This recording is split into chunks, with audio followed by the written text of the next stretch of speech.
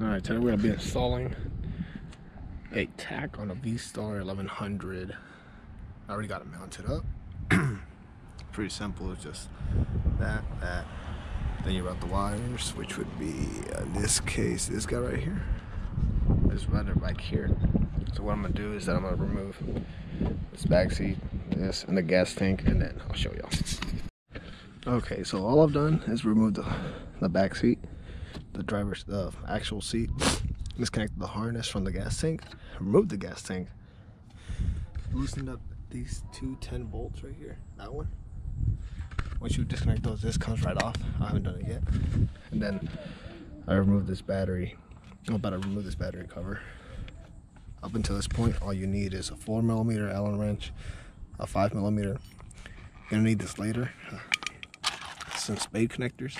I'll give you the item number, wire strippers, a 12 and a 10mm wrench, and then miscellaneous Allen wrenches. Alright, let me get down to the wiring. Alright, so like I mentioned before, I got the covers off. The Tach's up here, the wire goes all the way down here. So from the Tach, you have a negative wire. That one you're gonna put a butt end connector to it. Continue the wire all the way down the frame rail till you get to the negative terminal of the battery. That's all you have to do for the black wire. For the rest of these, so the red and the blue, they get joined together like that, and then the green is by itself. And alright, so now I'm going to do the wiring. They're going to wire into these two terminals, this one and this one, and that's where these piggyback spade connectors are going to come in handy. That way you don't have to fuck up these cables. All you have to do is just connect them to the spade connectors and they're straight. So let me go do that right now. Remember, it's just the blue and the red and then green by itself. Alright, so all I've done up until this point is just narrow this spade connector using a combination of snips and then filing down the rough edges. What I did, just snipped off those ends and then just kind of cleaned them with the burrs, because the orange cable, this orange cable here is more narrow, so the normal spade will not work with that. So you have to narrow this one down. Alright.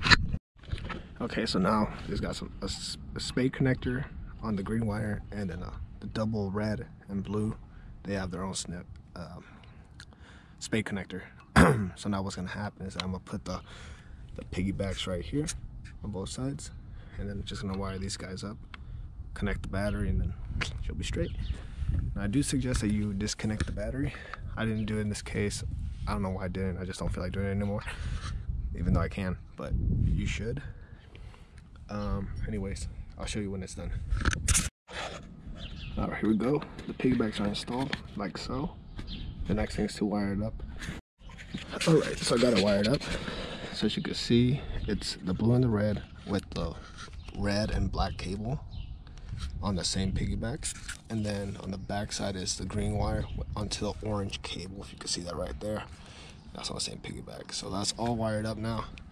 So now what I'm gonna do, I'm just gonna reroute this cable because I just have some zip ties, or just kind of see if it works. I don't have any more zip ties, so all I have to do is wire the negative, turn the back on, see if you run.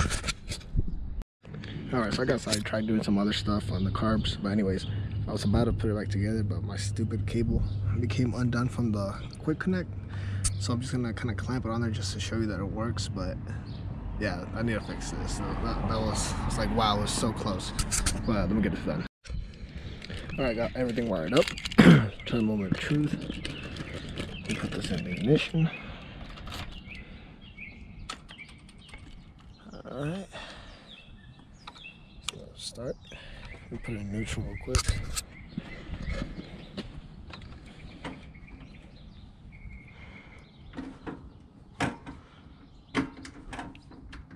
Alright, neutral. Let's check this out.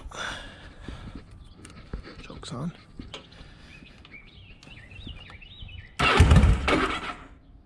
Alright.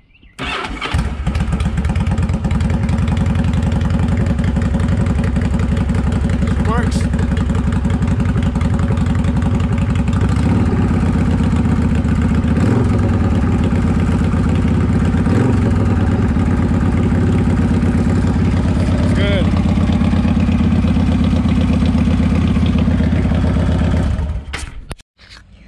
Alright, so after you put it all back together, that tech should work perfectly. You could choose where you want to mount it. You don't have to mount it there. Some notes is that I would highly suggest putting some heat shrink on all those connectors. I'm probably going to do that later, not right now.